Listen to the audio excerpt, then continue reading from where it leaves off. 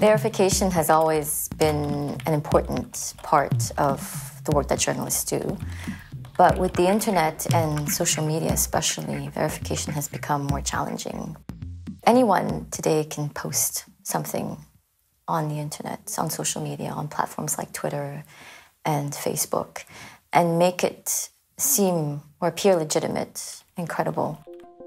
Journalists are often working under time pressure to be the first to report or to fill airtime in the 24-hour news cycle.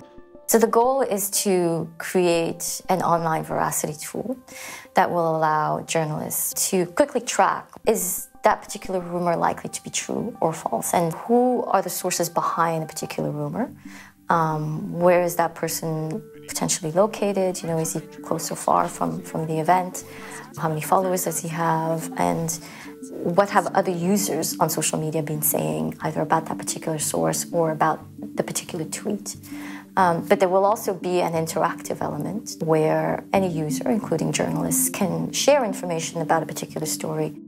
Swissinfo's role in the project is to gather as many stories as possible in which there are potential rumors, and then annotate these rumors with various values. And then we pass on all of that information to partners who are building the tool. In 2014, the son of a Nazi-era art dealer by the name of Cornelis Gurlitt died.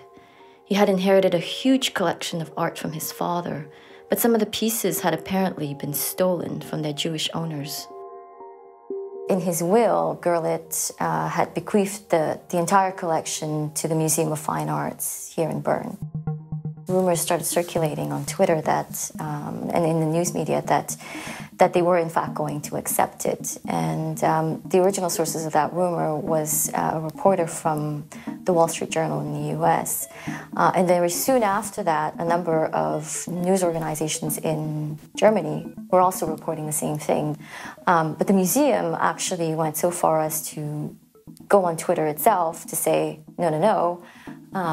So basically denying that this rumor was true. But as it turned out, you know, on the Monday, they announced that they were going to accept that collection. So that was a story for which we quickly collected as many tweets as possible, so that afterwards we could go back and go through all of the data and pick out those tweets that were starting the rumor or adding to the rumor or sharing the rumor.